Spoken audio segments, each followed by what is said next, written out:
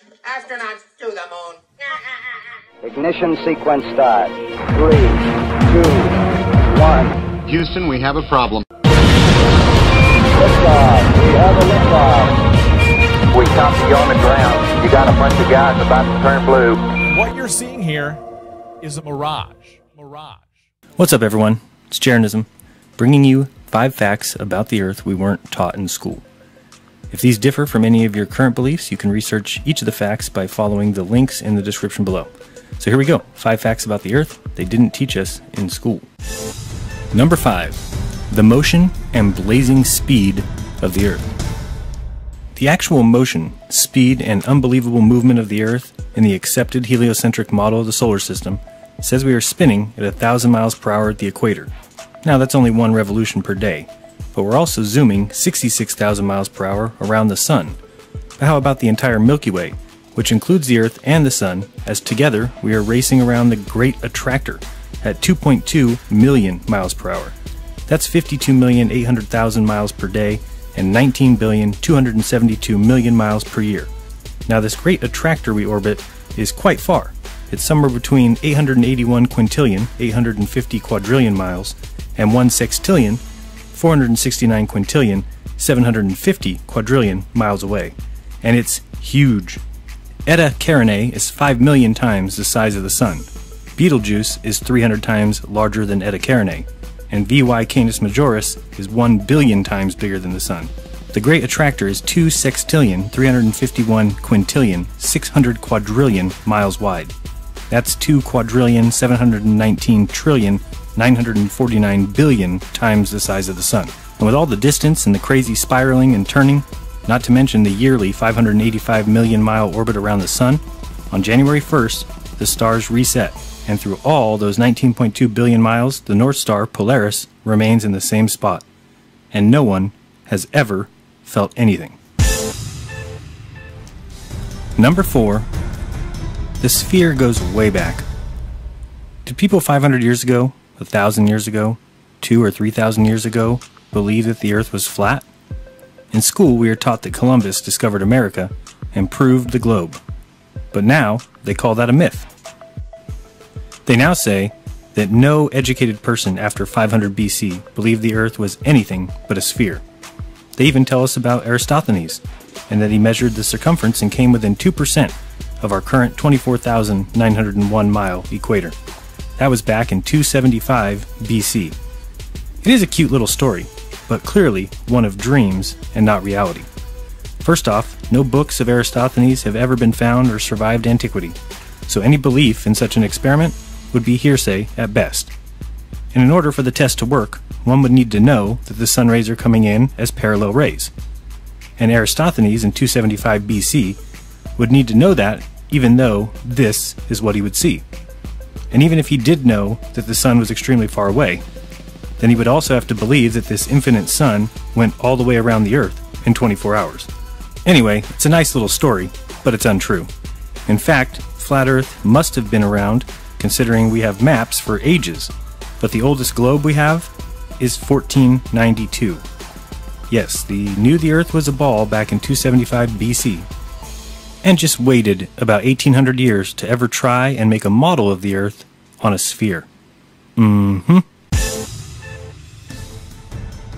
Number 3. The old Coriolis wives' tale. The Coriolis Effect was definitely overblown to epic proportions when taught to our growing minds in grade school. Despite what we were taught, and despite what swindlers at the equator might show you, water in toilets or tubs does not go down the opposite way in the northern and southern hemisphere. In fact, this force would be extremely small and hard to see, especially with other forces which always exist. You would first need to distinguish the direction of deviation caused by the Coriolis force operating on its own, and the direction of rotation when other forces are present. Both directions of rotation are evident in both hemispheres, depending upon whether the flow is around a high pressure area pointing radially outward, or a low pressure gradient pointing radially inward. And please remember, there is no preferred coordinate system when talking about the Earth. Once you adopt a coordinate system, one gets a bunch of forces with it. And when you shift coordinate systems, some forces vanish and others appear. In an inertial coordinate system, there is no Coriolis force. In a rotating one, there is. Basically, it is a lot of nonsense, and even referred to as a fictitious force. On the site avan.com, the following is said about pseudo-forces. Today we will ask a few questions such as, what is a pseudo-force? What is a fictitious force? Are pseudo-forces real? Is gravity a pseudo-force? Alas, we will not answer these questions. As far as I can tell, nobody knows and nobody cares. Or at least nobody should care. If these questions have answers at all, each answer is a matter of opinion, and opinion is divided. There are no consensus. When I asked several hundred physics teachers via the Phys 1 mailing list, nobody seemed to have any firm opinions. I don't have a firm opinion either. There is no experiment you can do that will tell you the answers to these questions. For example, as far as I can tell, gravity can be classified as a pseudo-force, or not. It's 6 1/2 dozen of the other. You can choose to do it either way, and the choice has no observable consequences. The fact that there is no easy answer suggests that we are asking the wrong questions, and that we should ask more physically meaningful questions instead. Number 2. The spin of the Earth has never been proven. Never. The spin of the Earth has never been proven. In fact, many tests have shown the opposite to be true. The Michelson-Morley experiment was set up to prove that heliocentricity was true. In fact, these tests proved, much to the dismay of Michelson, that the Earth did not move and was stationary. In 1729, James Bradley proved that the ether is not carried along with the Earth. In 1913, Sagnac proved that there was an ether, which destroys relativity, which says that there is no ether. In 1925, Michelson-Gale proved that the ether passed over the Earth every 24 hours. And in 1871, Airy's failure proved that the stars move, not the Earth, which allowed in 1887 the Michelson-Morley interferometer experiment to prove without a doubt that the Earth does not move. Did you learn about these experiments in school? Of course not. In fact, there is no experiment that has ever proved that the Earth moves, and many more that proved the opposite. Albert Einstein said, "Soon I came to the conclusion that our idea about the motion of the Earth with respect to the ether is incorrect if we admit Michelson's null result as a fact. This was the first path which led me to the special theory of relativity. Since then, I have come to believe that the motion of the Earth cannot be detected by any optical experiment, though the Earth is revolving around the Sun." James A. Coleman said, "The easiest explanation was that the Earth was fixed in the ether and that everything else in the universe moved with respect to the Earth and the ether. Such an idea was not considered seriously, since it would mean in effect that our Earth occupied the omnipotent position in the universe, with all the other heavenly bodies paying homage and moving around it."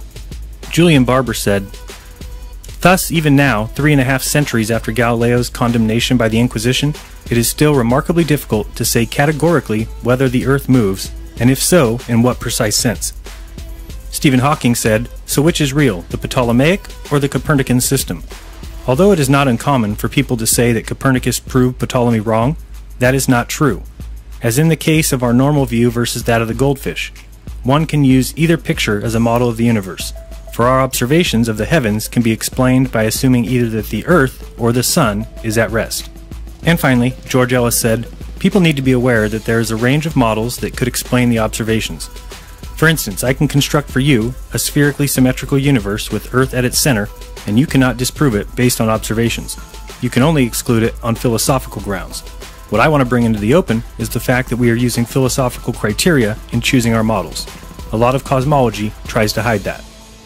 So, they have made the Earth spin and orbit the Sun not through the scientific method, but through their ideology and desire to keep the Earth and its importance minimized as possible.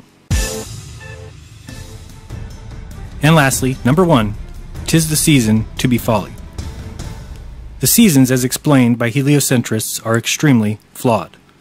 If our seasons do in fact come from the tilt of the Earth as we orbit the Sun, then there's quite a few things we'd expect to see that we don't. First, during the southern summer, it is the rays hitting the north at a greater angle, and the south getting more sun, hence it is their summer. But why then is there a frozen continent at the bottom of the globe, while in the north there's nothing but a pool of water? Because during the northern summer, the same thing but opposite happens. The north is getting the greater sun, as the south is getting the higher angled sun.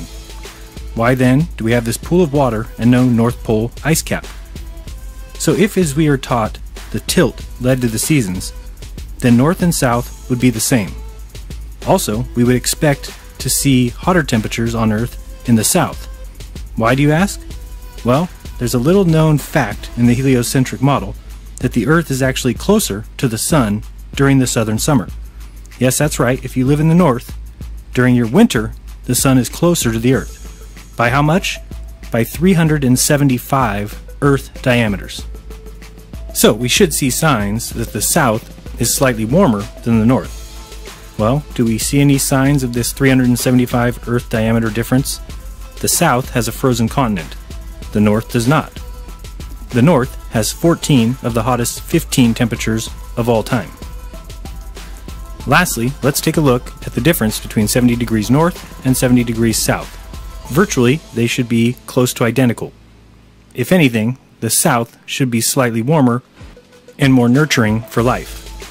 We should see comparable temperatures, seasonal changes, length of day, plant and animal life, and the fact that there is so different of a selection of animals and plants tells us the globe model has major faults.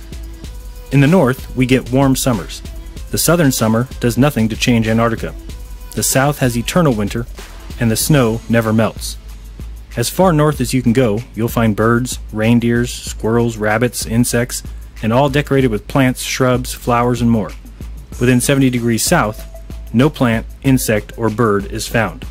At 49 degrees south, only 18 species of plant exist. If you go to 65 degrees north, which is 16 degrees further from the equator north, you can find Iceland, which alone has 870 species of plant. On the Isle of Georgia, at 54 degrees south, same latitude as England in the north, where forests, shrubs, and all kinds of plants and flowers exist, Captain Cook said that there was not a bush or shrub to even make a toothpick. And beyond 70 degrees south, no plants, flowers, or trees exist. And again, 14 of the top 15 temperatures of all time are found in the north, not the south. So, there you have it. 5 facts about the Earth we didn't learn at school. So to you kids out there, when you get back from Christmas vacation, ask your teachers about these 5 facts and see what they say. And to recap one more time, the motion and speed of the Earth around the unfathomably huge and never observed great attractor are too great to ignore. The spherical Earth belief may be a recent addition to our knowledge base, as the idea of 1800 years passing with no globe ever being constructed is too great to ignore. The Coriolis Effect is a fictitious force, and our circling weather patterns have much more to do with winds and pressure differences than anything to do with a 1 rotation per day spin that would have very little, if any, effect on water or weather systems. The spin of the Earth is not a scientific fact. In reality, it's the opposite. A religious belief, a dogma, and a presupposition for those who want to join or compete in an academic or scientific environment. And the taught reason for seasons does not meet our reality. So, there's lots of work to do. If the answers that you are given by those you ask are wrong, then no one should ask why you're questioning those answers, as it should be apparent that when one asks questions, they're actually looking for answers that are true. And it appears you're going to have to find those on your own. So let those who want to believe in lies believe them. You can lead a man to a river full of fish, but if he's content with starving, it will do no good. Because only when that man is hungry will he see that the river is full of fish. Otherwise, he may even argue with you about what difference does it make if there's any fish at all. And he's right. The river is for those who are hungry. And with the breadcrumbs and the imitation and artificial food that we all got from our public schooling, it has left many of us dying for any food that we can find. So be kind to each other, and don't lie to each other, and open your mind, because there's truth inside. Till next time, this has been Jeranism. Peace!